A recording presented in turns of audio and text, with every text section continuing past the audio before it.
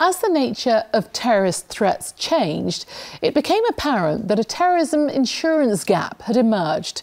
Attacks often caused no property damage to businesses, but still resulted in significant financial losses. Pool reinsurance provides protection for the UK economy and underwrites over £2 trillion of exposure to terrorism risk. Sharon Thomas has more.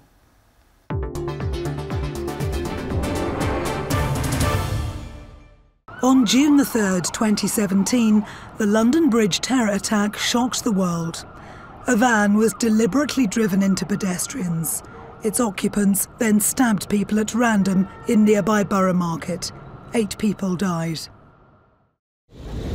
The police cordon was in place here for 10 days after the attack. More than 150 traders were denied access during that time and suffered a huge loss in footfall. Collectively, it cost them nearly £1.5 million in business losses. Although many here had insurance, most policies would have excluded acts of terrorism.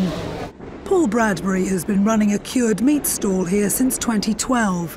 He vividly remembers that horrific night and the subsequent toll it took on his business. It was a terrible evening. We didn't really know what was going on at that time.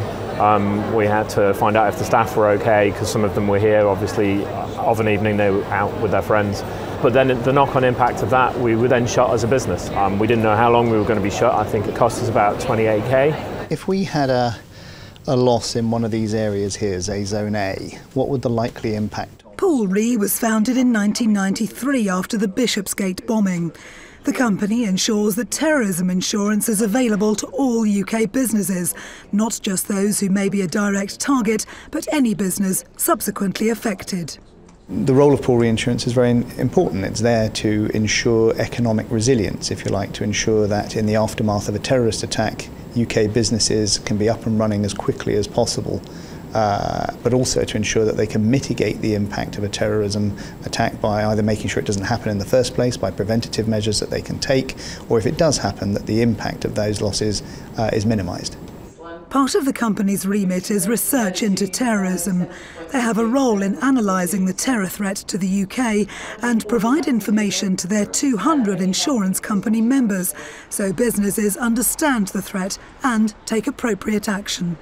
Terrorism is a threat that's constantly changing and evolving. The role that we play within the organisation is to provide advice and information to our members, but also to the wider business community so that they can better prepare for and mitigate against terrorist attacks. We work with a range of government departments, academic institutions and industry experts to better understand the contemporary threat. The London Bridge attack was an example of how terrorism is constantly changing, and it's a threat that we have to be on top of all the time. Educating businesses is essential, from understanding what cover is available to ensuring it's the correct cover for all eventualities, particularly now that the terror threat spreads far beyond our major cities. How important is it for small businesses to insure against terrorism? I think it's really important because the threat of terrorism is persistent, it isn't going to go away, and more importantly, it's not just about London. A terrorist attack could take place anywhere in the country, in any city or town, and if you're an SME, a small business, you're just as likely to be impacted by a terrorist incident because of the effect of the cordon, which may be thrown up random. That could be a week, 2 weeks, and the losses which you will incur as a business, if you're not covered by insurance, could be really, really damaging to your long-term future. Although the customers are returning, Paul's finances haven't fully recovered from the attack. The lesson learned here is that it's not just about cover for physical damage, but business interruption. So do you now have terrorism cover in place? Yes, we absolutely do. It's very important for us as a business, especially with where we trade. It nearly took us under last time. It was a real challenge, and it's important to talk to your broker about it. We initially talked to our broker and she was like, no, you're not covered. And we were surprised about that. It's critical, I think, especially if you're small. You can't weather the cash flow of it. Pool Re has worked for a change in the law to ensure that all businesses can access affordable cover, therefore increasing their own resilience and that of our economy as a whole.